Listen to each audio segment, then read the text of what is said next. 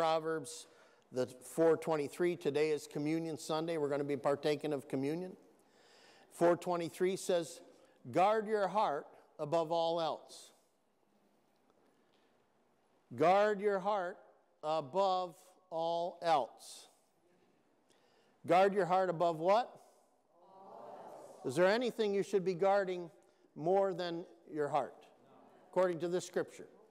Guard your heart above all else, for it determines the course of your life. That is the Word of God.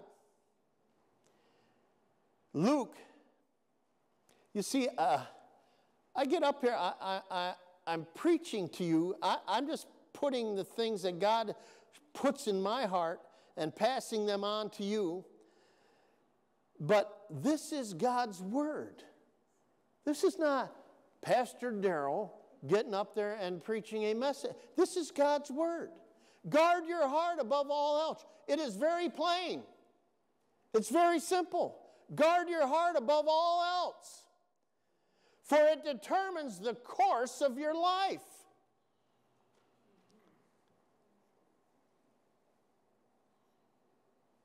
People's lives are cut short because they don't guard their heart. I said people's lives are cut short because they don't guard their hearts.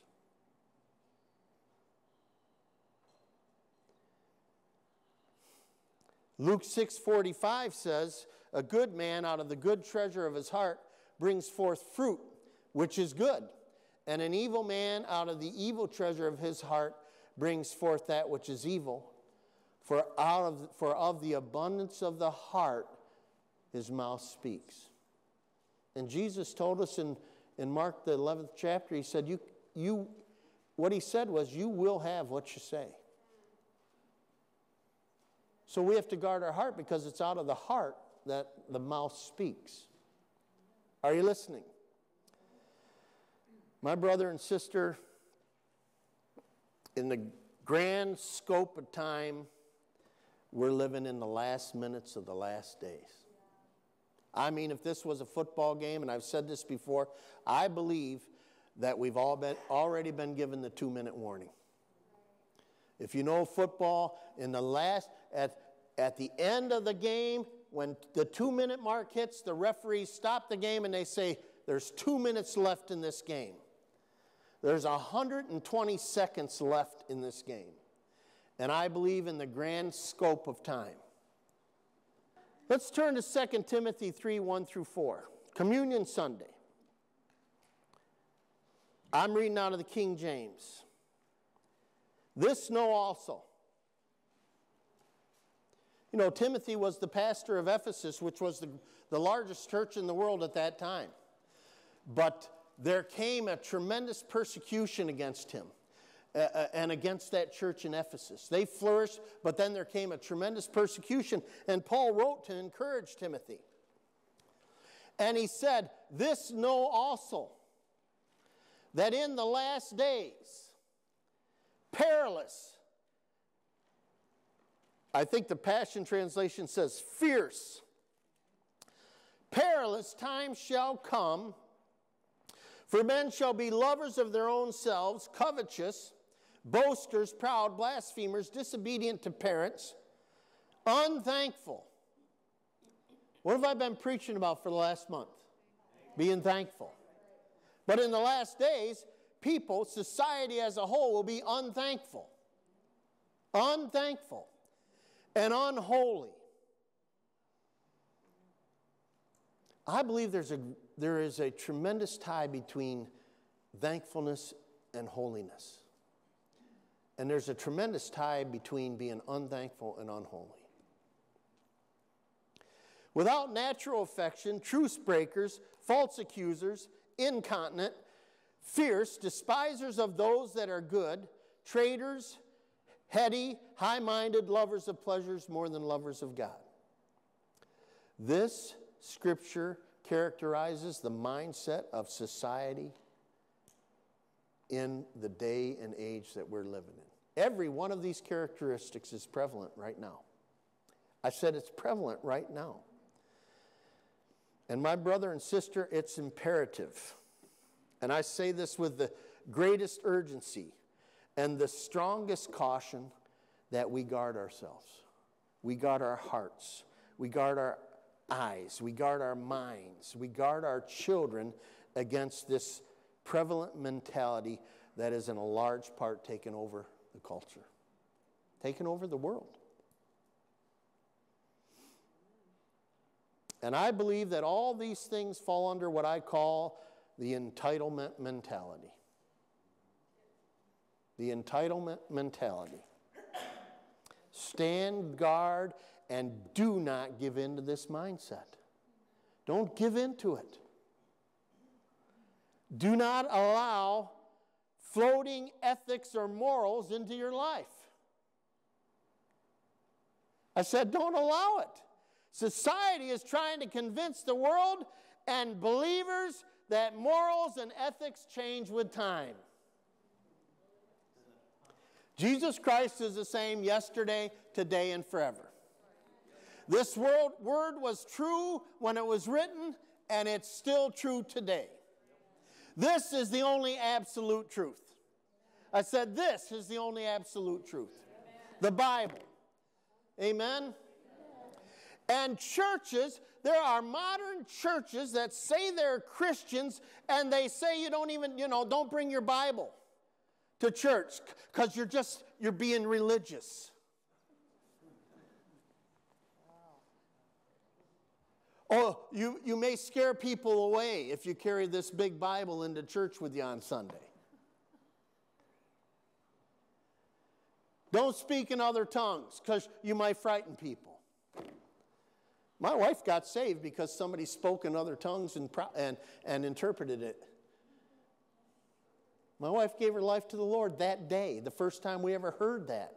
Tongues is for the unbeliever. Tongues should be prevalent in the church. It's not scary, it's not spooky, it's supernatural, and it's real.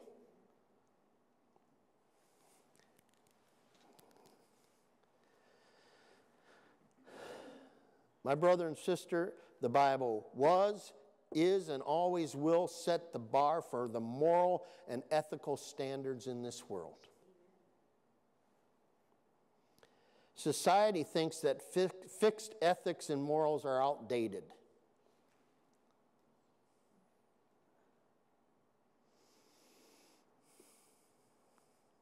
Is this tickling your ears at all?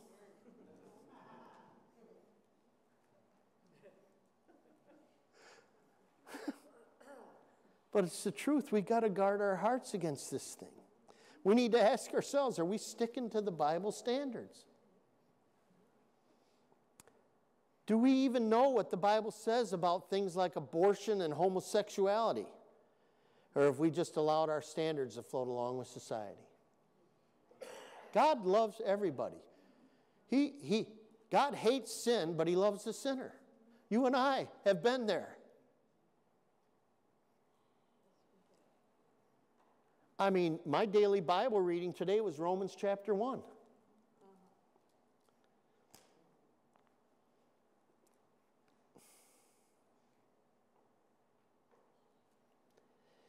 It just plainly tells you what God's stance is on homosexuality, transgenderism, and all that stuff.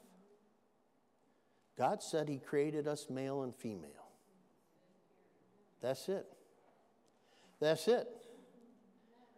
He didn't create anything in between.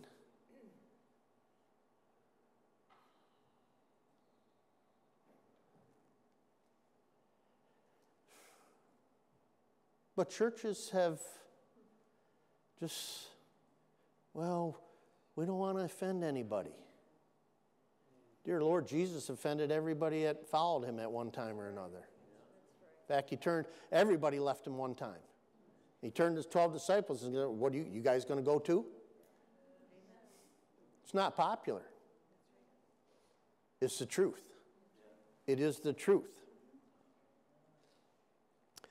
Just read Romans chapter 1.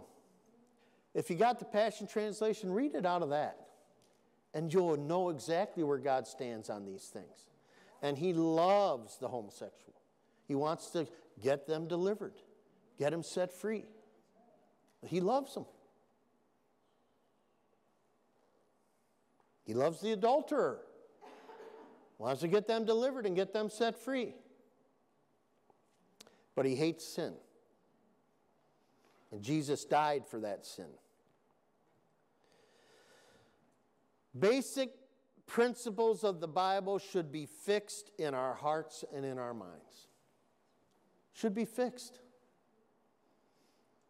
Be careful not to be duped by a deceived world in these last days. We've got to guard above all else, above everything. We need to guard ourselves so that we're not deceived. The Bible says there's going to be a falling away at the end of the age. I thank God for everybody that shows up here, because it'd be real easy over the last year and a half to say, you know what? My church is going to be in front of that little tube or big screen. And that's not what God designed church to be. This is a hands-on experience. This is a relational experience. I've said it time and time and time and time again, but in Jesus' day, people went to church to get healed. Now, society's trying to tell us, stay away from church because you're going to get sick. No, I'm serious. I pray every week. Lord, I plead and apply, because I have faith in the blood. I draw a bloodline around this property. I've said I draw a bloodline around this property. I apply the blood over this property by faith, and then I remind God, you said in your word that there would no evil befall us, and neither would any plague come nigh us. And so, Lord, I pray that you give your angels charge over the bloodline, and that your angels stand guard over this bloodline, and no coronavirus, no Delta variant, no Omni whatever variant can cross that bloodline, because, Father, because you said your angels would protect us and lift us up in their hands. And so I pray that every person that comes to church will leave feeling better than when they came. Because the Word of God is alive and full of power. Amen? But the truth of the matter is we are living in a day and age where you can't let just 2 hours on Sunday morning be all the Word you get. No, it's the truth. You can't allow just these 2 hours. This is where we come in together. Oh, my. Yeah, I just read in Romans that when we get together like this, just by getting together like this, we encourage one another. We build up, we help grow each other's faith. It's just amazing what happens. So we don't want to be deceived duped by a deceived world. 2 Thessalonians 2:3 says, let no man deceive you by any means.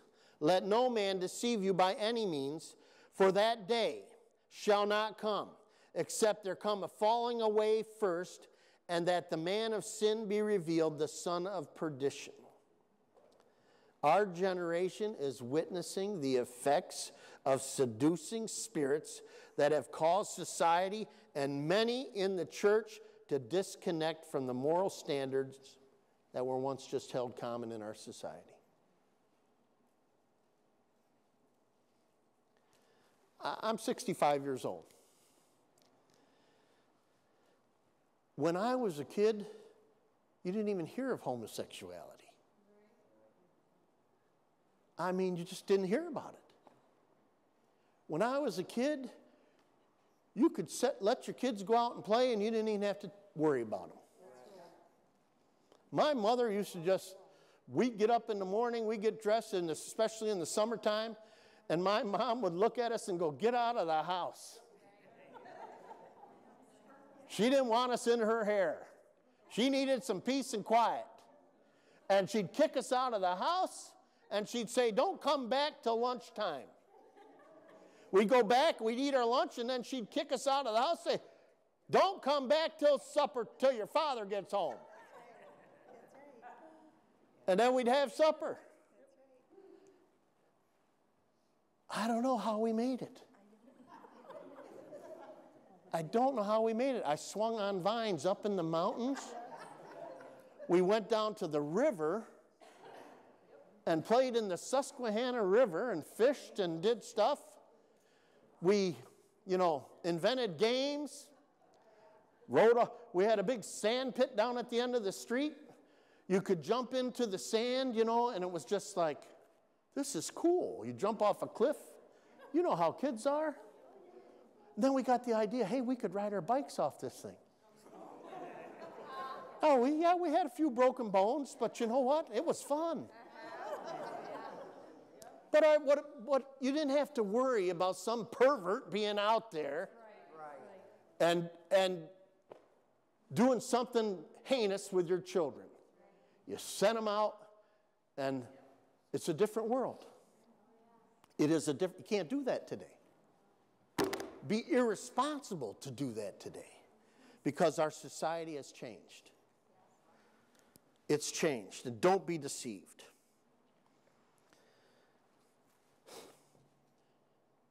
Defund the police. I don't know about you. I was taught we respected the police. You honored the police, and you just did what they told you to do. You just did what they told you to do. And if you did, you didn't get in trouble. You didn't have any problem. I know there could be bad police out there, but for the most part, I thank God for all of them. I just think it's ridiculous. Oh, but it's okay to rob and loot and burn people's businesses and livelihoods down. That's okay.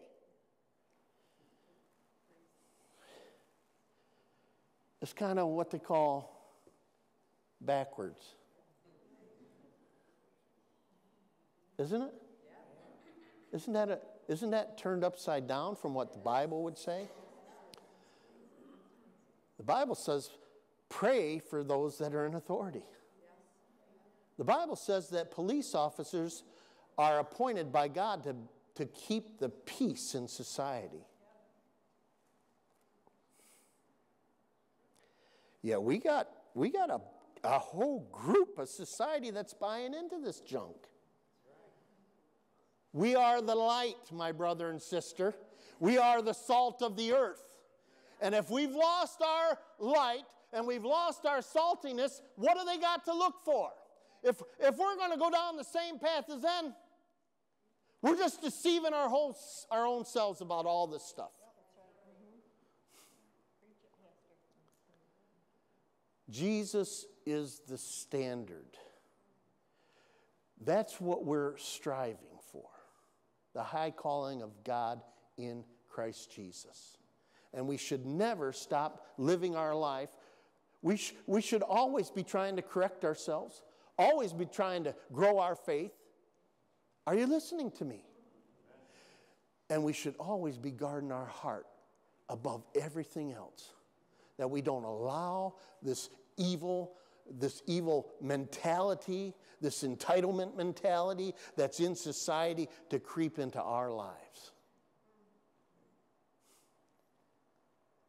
I don't know about you, but I don't deserve anything that God has given me.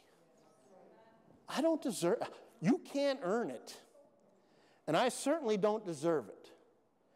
But God has provided it freely by His love and His grace, and all you have to do is trust Him to reap all the benefits that He's provided for you. Hebrews 4:12 says, "For the word of God is quick and powerful, sharper than any two-edged sword, piercing even to the dividing asunder of soul and spirit and of the joints and marrow, and is a discerner of the thoughts and intents of the heart." There's only one thing in the world that'll keep every hint of deception out of your life, and that's the Word of God. We ought to be so full of the Word that anytime we hear anything that's deceiving, anything that's a lie, anything that's not the truth, something should just rise up in us. Something should just scratch us down here like, that ain't right. There's something wrong with this. And then we need to say, what does the Bible say? What does the Bible say? What does the Bible say?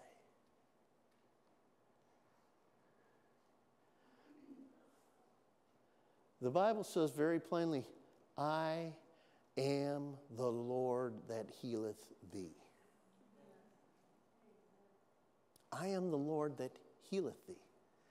He is the Lord of healing. He is the same yesterday, today, and forever. I believe this with all my heart. I believe there is no... Have you ever taken medicine? Yes, I've taken medicine. My wife and I were talking, though. Neither one of us is on a prescription except for this one. It ain't because I'm in perfect shape. It ain't because I am genetically superior. You know, I think a lot of you laughed a little too much right there.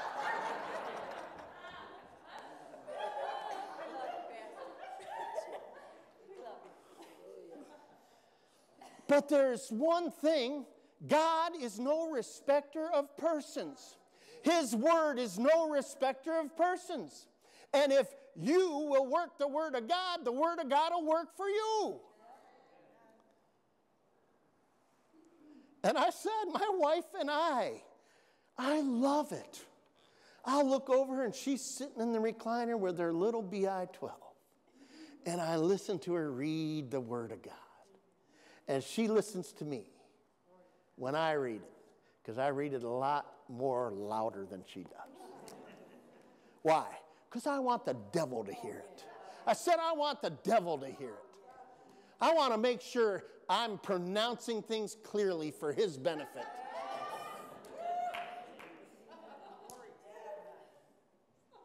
Because I believe in it.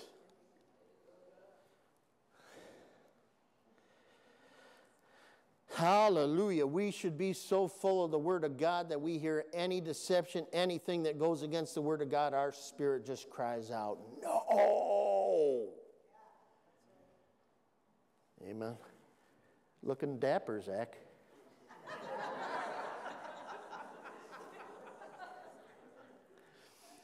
Don't be contaminated by the spirit of this age. If people disagree with your stance on the Word of God, I said if people disagree with your stance on the Word of God, don't allow their hostility or their perceptions to disturb you. Amen? Amen?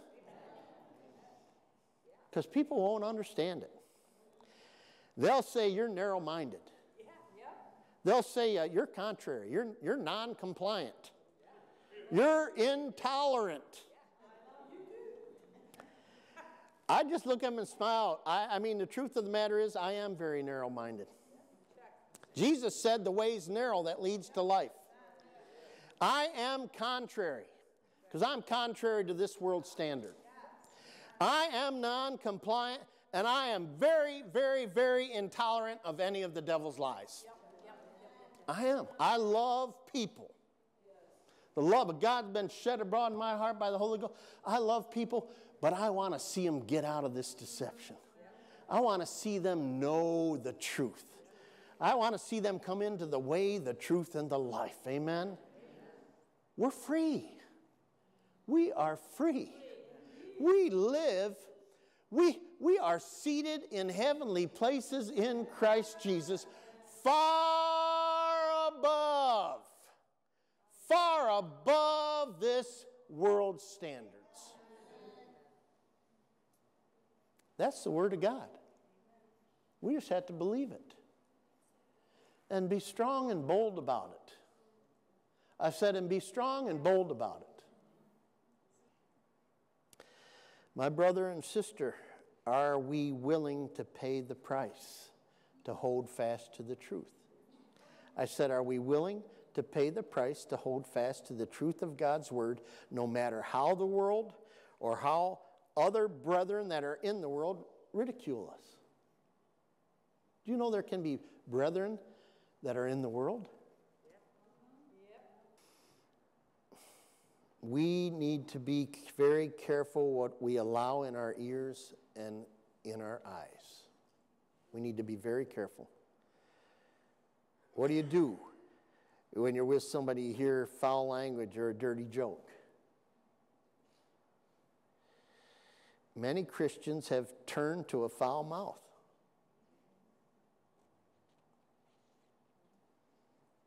I don't know about you, but if I say a bad word, a curse word, immediately my conscience is pricked. And I just need to repent of it.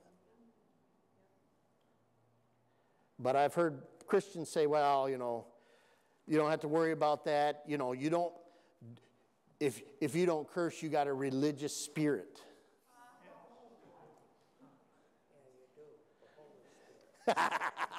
Come on, Ray. Ray said, yeah, you do, the Holy Spirit. I think the opposite way. I think, you know what? If you're given to that kind of a mouth and you're allowing your tongue to spew that garbage, maybe you've given over to an unclean spirit. This is true. I'd rather be filled with the Holy Ghost. Guard your heart with all diligence, for out of it flow the issues of life. Out of the abundance of the heart, your mouth speaks. If you're spewing those words, then what is your heart full of? It's full of the same words you're speaking. Full of life or full of death? Choose life, that both you and your seed may live. Be very careful what you're watching and listening to on TV. I said be very careful. Be very careful.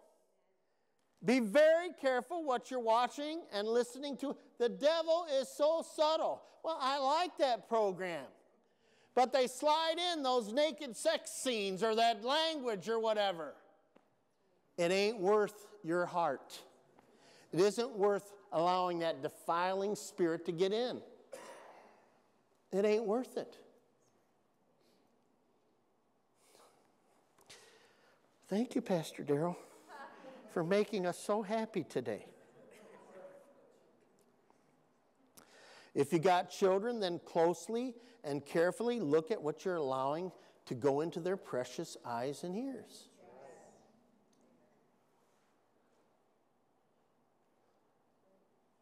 I grew up, my brother and I woke up every Saturday morning and we turned the TV on to what did they call that thing? No. Came on. Not the channel wasn't on yet. It was the test pattern. We turned on the TV and there was a test pattern and a noise going, and we sat there and watched. Because we knew that in about a half an hour, as soon as they played the national anthem with the flag waving, then came Mighty Mouse. Here I come to save the day. My parents didn't have to worry about it because Mighty Mouse was the good guy and all the other guys were the evil guys and the good guy always won.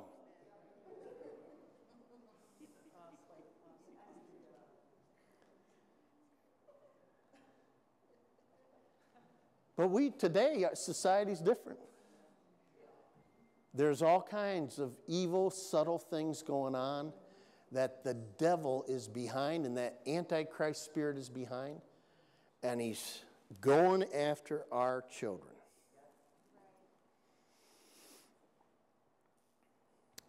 Above all, guard against giving into a spirit of fear. Fear is the manifestation and indication that the devil and his demons are near. I'll say it again. Fear is a manifestation and an indication that the devil and his demons are near. Faith, peace, and love are an indication that the Holy Spirit is on the scene. What will we yield to? What will we yield to? Finally, my brethren, can we pass out the communion?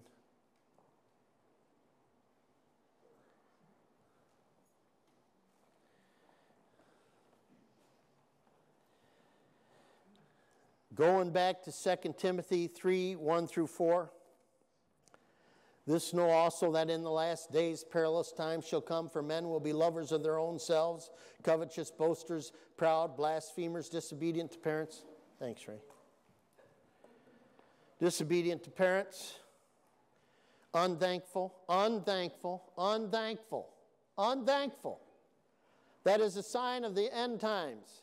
We need to guard against being unthankful.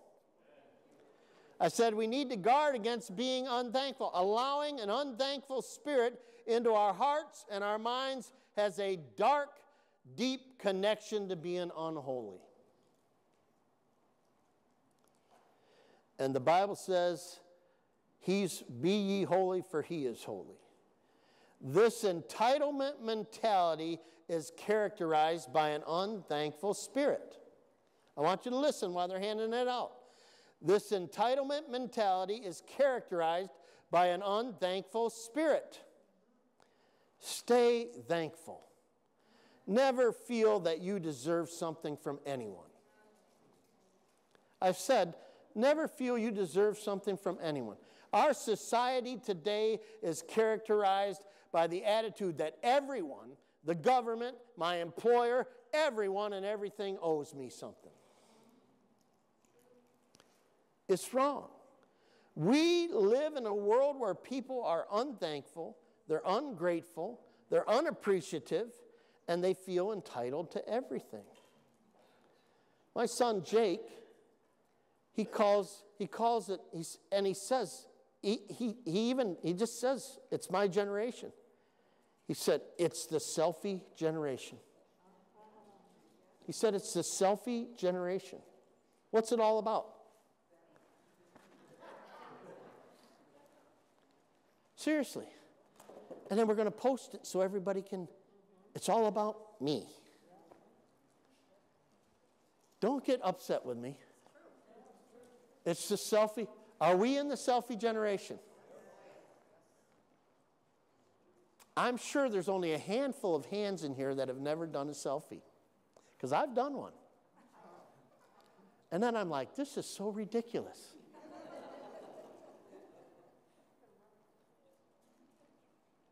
To put it out there for the whole world to see. Come on. It's all about me. Society has taken a hard turn toward that mindset, and we need to guard against it. Jesus said, if you want to be the greatest in his kingdom, then be the servant of all. Be the least. Be the servant of all. Amen? You want to find great satisfaction in this life? Then just serve other people. One of my friends, one of the greatest men that I have ever met, passed away this last week. I went to his viewing, and I mean, this man, all he did was serve. He was very successful, but all he did was serve. He gave his time to everything. I mean, his obituary is this long of things that he just volunteered his time and just served people and served society. We've lost that mindset.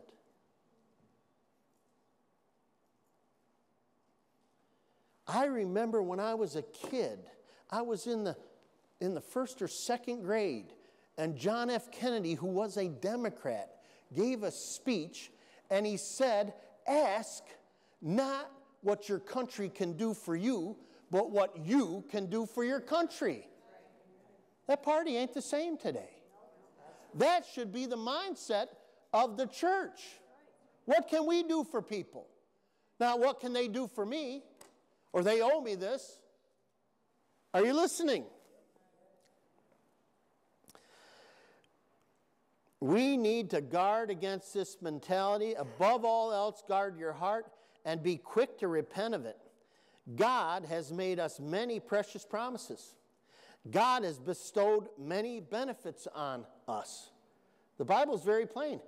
Psalm 103, it says he forgives all of our sins and heals all our diseases. It says, bless the Lord, O my soul, and all that is within me. Bless his holy name. Bless the Lord, O my soul, and forget not all of his benefits. Don't forget him. He forgives all our iniquities and heals all our diseases. It's twofold.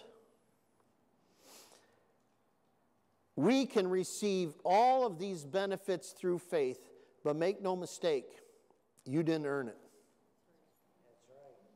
Your righteousness is as filthy rags. But thank God, we have one who knew no sin, who was made to be sin for us, that we might be made the righteousness of God in him. And I'm telling you, when I stand before the Lord that day, I'm resting my case right there. I'm like, Lord, I'm trusting in your righteousness. I'm trusting in the sacrifice you made. And I got nothing else to say. All I can say is, Lord, I'm trusting in you. Your blood.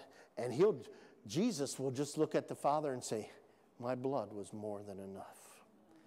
He'll say, this one has faith in my blood, Father. And the Father will say, enter into the joy of your Lord. Are you listening? We have something to shout about.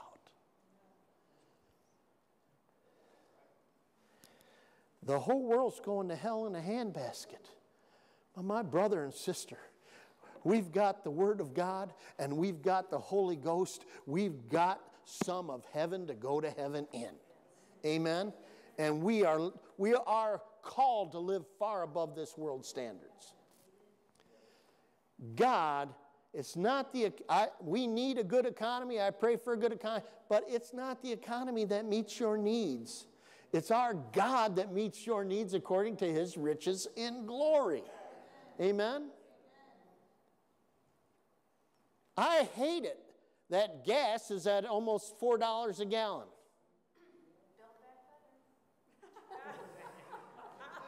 But I'm going to tell you this.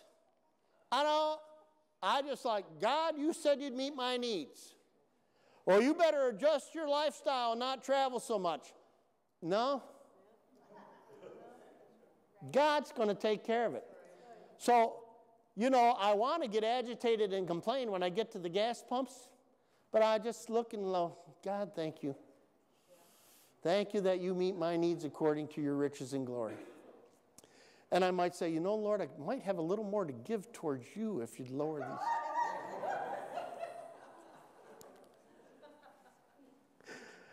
I know none of you talk that way.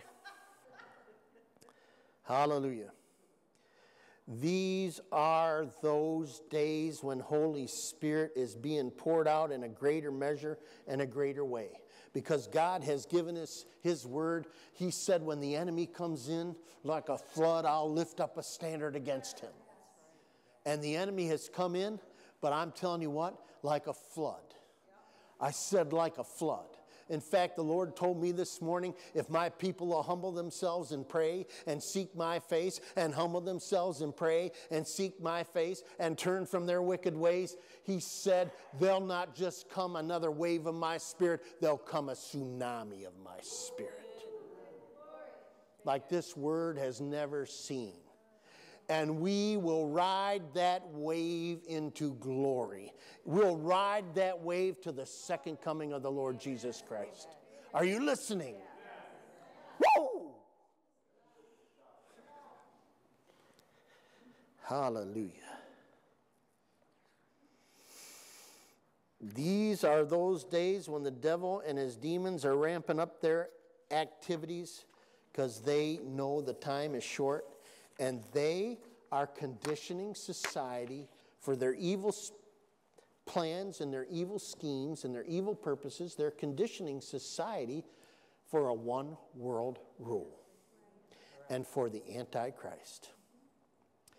And much of the world and some Christians have had their minds blinded through satanic deception. But my brother and sister, that's not us. There is a remnant that God is raising up that have not bowed their knee to Baal. I said there's a remnant that God is raising up that have not bowed their knee to this society and all the pressures and demands of it. We have said there's a better way, and we're walking in it. Amen? Will you join me? I'm asking you, will you be part of that remnant today? Today, as we partake of communion, let's judge ourselves in any area that we've been unthankful, in any area that we've allowed that attitude, that entitlement attitude of society, in any area that we've allowed any of those characteristics in 2 Timothy, the 3rd chapter, to come into our lives. Judge them and repent of them.